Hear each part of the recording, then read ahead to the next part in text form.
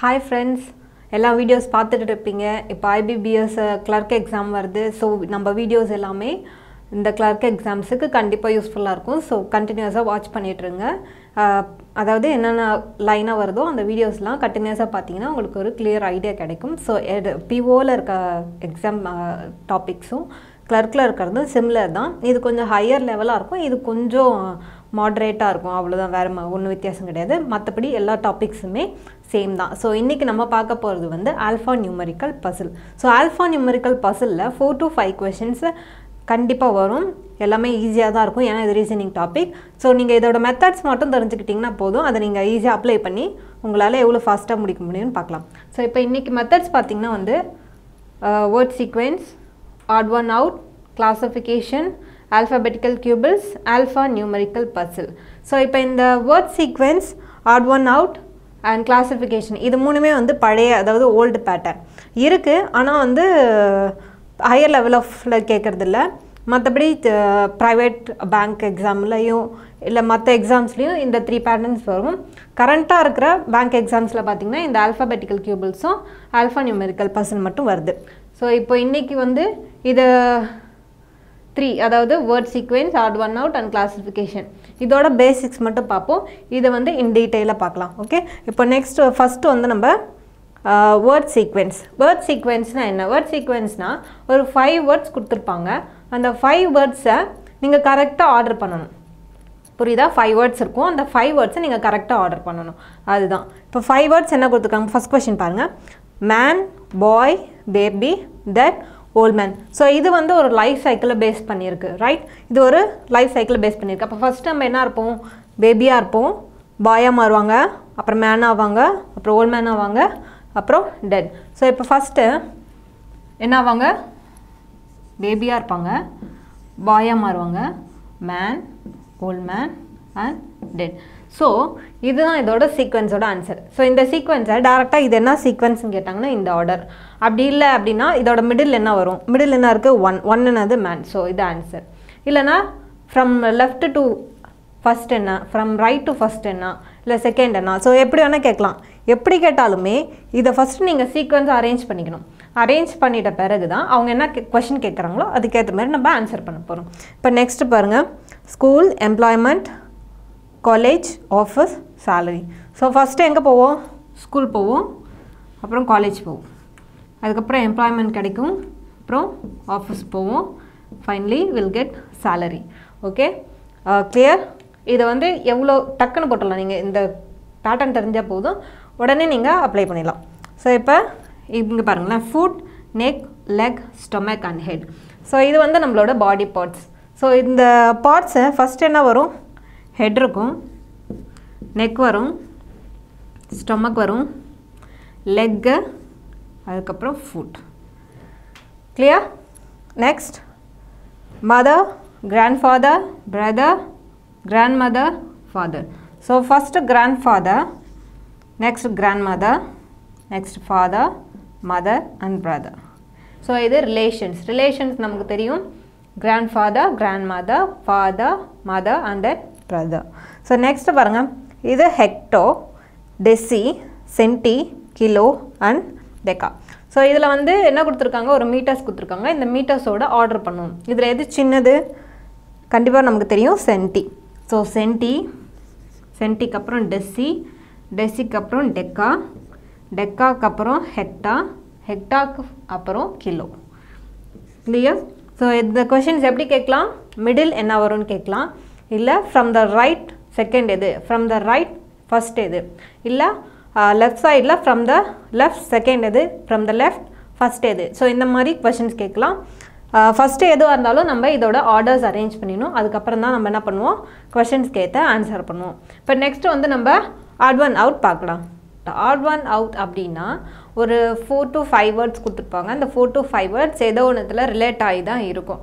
அந்த ரிலேஷனில் ஒரு சின்ன வேரியேஷனில் அந்த ஏதாவது ஒரு வேர்ட் வந்து மாற்றிருக்கும். ஸோ அந்த ஒரு வேர்டு என்ன அப்படின்றது கண்டுபிடிக்கிறது தான் ஆட் ஒன் அவுட். கிளியர்? கொடுத்துருக்க வேர்டு எது அந்த 4 இல்லை 5 வேர்டில் சம்மந்தம் இல்லாமல் ஒரு வேர்ட் இருக்கோ அந்த வேர்ட் வந்து ராங் வேர்ட். ஓகே, ஸோ இப்போ வந்து add one out. Add one out அப்படின்றதுல ஃபஸ்ட் கொஷின் பாருங்கள்.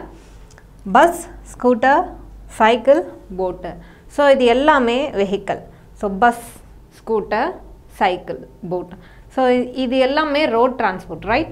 Bus, scooter, cycle. இது எல்லாமே road transport. ஆனா boat என்றது வந்து sea or river transport, okay? இது மூணுமே related. இது ஒன்று வந்து odd one out, okay? இப்போ next பாருங்க apple, orange, potato and guava. So இது எல்லாமே இது fruit, guava fruit, potato, odd. Next goat, dog, sheep, cow. So goat, sheep, cow. இது எல்லாமே ஒரு type of animals. ஆனா dog வந்து out. So next bronze, zinc, silver, gold. So இந்த எல்லாமே என்ன சொல்றது ஒரு metal.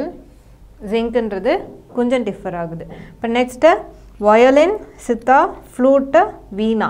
So இப்போ இந்த violin, sitar, flute, veena இது எல்லாமே வந்து ஒரு musical instrument. ஆனா இந்த violin, sitar, veena இது மூணுமே வந்து ஒரு என்ன சொல்றது ஒரே டைப் ஆஃப் அதாவது எல்லாமே அந்த இந்த வச்சு string வச்சு யூஸ் பண்றது.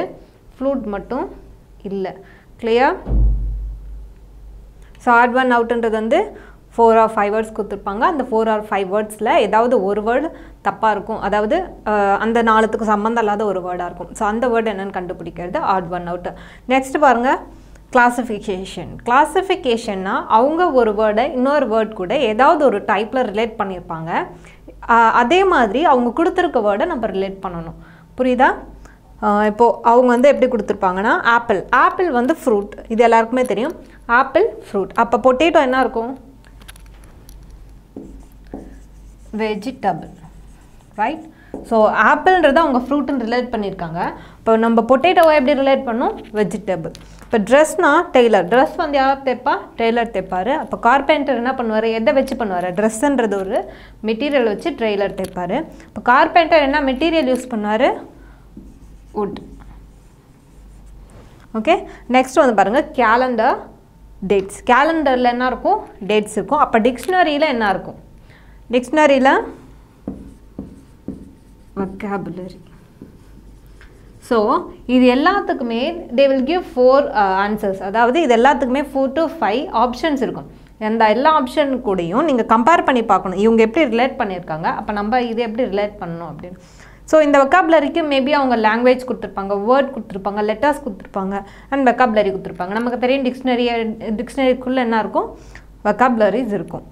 ஸோ அப்போ நெக்ஸ்ட்டு பாருங்கள் மேங்கோ, சம் நம்பர் கொடுத்துருக்காங்க. அப்போ பிரெயினு என்ன வரும்?